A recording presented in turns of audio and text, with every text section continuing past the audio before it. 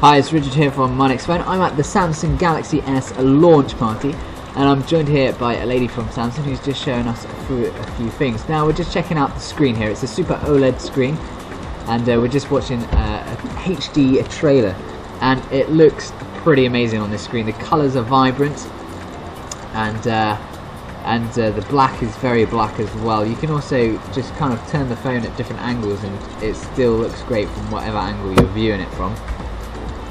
So have a look at that. Unfortunately our camera is not HD, so you won't be able to see the full HDness of it.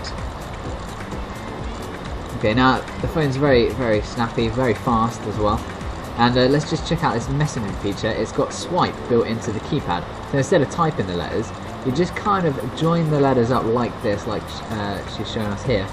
And it kind of just works. It's pretty amazing really. I had a go on that. And it takes a little while to get used to, but once you're used to it, it's pretty fast at composing messages. So that's just a great feature of it as well.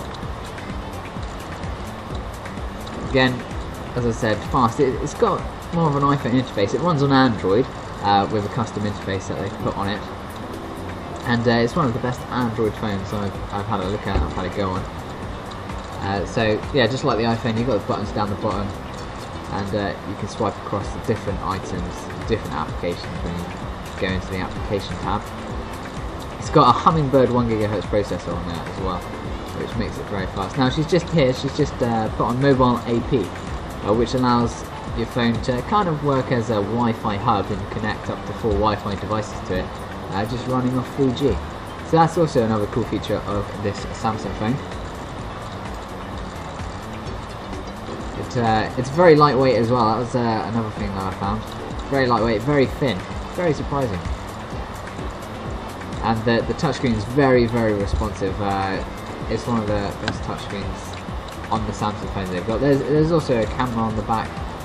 There's augmented reality, so you can just switch that on, and the layout application shows you just different features around in your area, so it can show you banks and all sorts of things like that. We're just going to check out the camera now. It can also record 720p HD video. It's got panorama shots, single shots, beauty shots, all different things to kind of enhance the photos on there.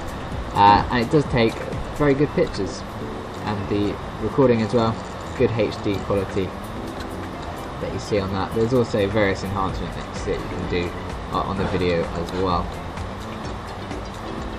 So overall, that is the Samsung Galaxy S, and stay tuned, we'll have a full review on this site.